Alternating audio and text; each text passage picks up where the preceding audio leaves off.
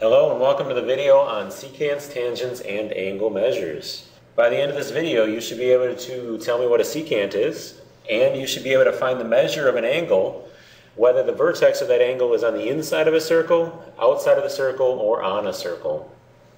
Let's start with the definition of a secant. A secant is a line that intersects a circle in exactly 2 points. So there's a lot of similarities between a secant and a chord. If you remember, a chord was just a line segment that intersected a circle. While a secant is really just the extension of that chord. So a line that intersects a circle in exactly 2 points. So what a chord is to a line segment, a secant would be to a line. I could draw any number of secants in here.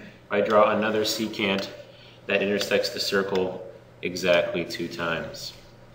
There's a few theorems that go along with this particular section, and each of these next 3 theorems is all dealing with a different case. Whether or not the angle created here has its vertex inside the circle, outside the circle, or on the circle. This theorem says if 2 secants or chords intersect in the interior of a circle, then the measure of the angle formed is half the sum of the measures of the arcs intercepted by the angle and its vertical angle. So a few things to point out here. First of all, notice we have 2 secants. I have secant AC and secant BD. Those 2 secants are intersecting here on the inside of the circle. It's not at the center of the circle, but somewhere in the circle itself. I've created a couple of different angles here, and I can find the measure of angle 1 here fairly quickly. All I need is the measure of its arc, and if we look at angle 1 and follow its rays out, its arc here is arc AD, and its vertical angle's arc. Well, angle 1's vertical angle is angle 2 over here, and angle 2's arc is arc BC. So to figure out the measure of angle 1, I would say that the measure of angle 1 is equal to half the sum. If you remember sum here, sum means add them together. So I'm going to add together the 2 arcs. I'm going to add together angle 1's arc, which is arc AD, and angle 1's vertical angle's arc, which is angle 2's arc, so arc BC. When I add those together, I'm going to then take half of that. So I can times by a half, or in this case, I'm just going to divide by 2. Let's try a few examples that go along with this theorem. Example number 1, we're going to find the measure of angle 1. Well, to do this, I note that angle 1's arc is 54 degrees. So I'm going to take that 54 degree arc, and I'm going to add angle 1's vertical angle's arc, which is 40 degrees. I'm going to add those together and divide by 2. Well, when I do that, I get 94 over 2, which is 47 degrees. So the measure of angle 1 in this case is 47 degrees. The measure of angle, or problem number 2, I want to find the measure of angle 5. This is done pretty much the same way. In this case, though, I'm really going to find a different angle first. Because of the arcs that were given to me, this 92 degree arc and the 130 degree arc, I can figure out this angle right here fairly quickly. That angle is currently unnumbered, but I can figure it out by taking its arc, which is 92, and its vertical angle's arc, which is 130, adding them together and dividing by 2. When I add those together, I get 222 over 2, which is 111 degrees. So I know that the measure of my unnumbered angle here is 111 degrees. If that's the case, I can find angle 5 fairly quickly, because I note that angle 5 and my new 111 degree angles are a linear pair. Linear pairs, remember, way back to the beginning of the year, add up to 180 degrees. So 180 minus the 111 is going to get me a 69 degree angle. That makes the measure of angle 5 69 degrees. Our next theorem says if a secant and a tangent intersect at the point of tangency, then the measure of an angle formed is 1/2 the measure of its intercepted arc. What this theorem is saying is that when I have a tangent, remember a tangent is a line that intersects a circle exactly once, and a secant, that's a line that intersects a circle twice, when they intersect at the point of tangency here, point U, I've created 2 different angles here.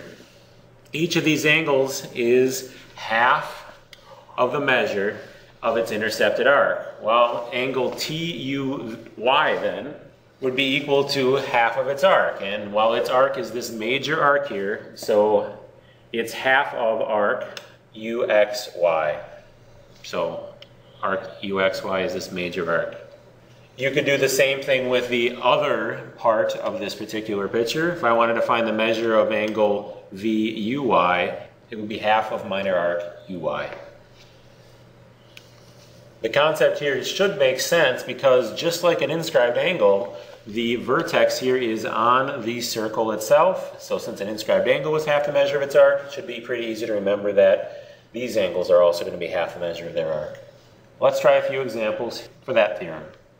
Problem number 3, find the measure of angle 3. Well, angle 3 here has its vertex on the circle itself. So just like an inscribed angle, it's half the measure of its arc. Half of 220 degrees is 110 degrees. In problem number 4, find the measure of angle 4. Well, in this picture, I note a few different things here. First of all, this arc right here is 120 degrees. If that arc is 120 degrees, then its angle, which has its vertex on the circle itself, is going to be half of that. So this angle here has to be 60 degrees.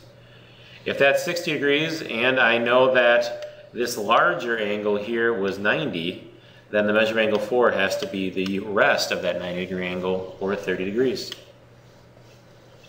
And one last theorem. This theorem says if I have two secants, a secant and a tangent, or two tangents, that intersect in the exterior of the circle, then the measure of the angle formed is going to be half the difference, keyword there, difference, of the measures of the intercepted arc. So let's look at our first example here. I have an angle called angle APD. The measure of angle APD, because its vertex is outside this circle, is going to be half the difference of the two intercepted arcs. Well, the two arcs of that angle are arc BE and arc AD. I'm going to take those two arcs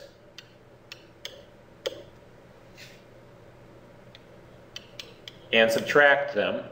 Again, the reason I'm subtracting them is because it says it's half the difference. And then I want to divide that by 2 again. You could also multiply by a half. So the measure of angle APD is half the difference of those two arcs. It works the same way if I have a tangent and a secant.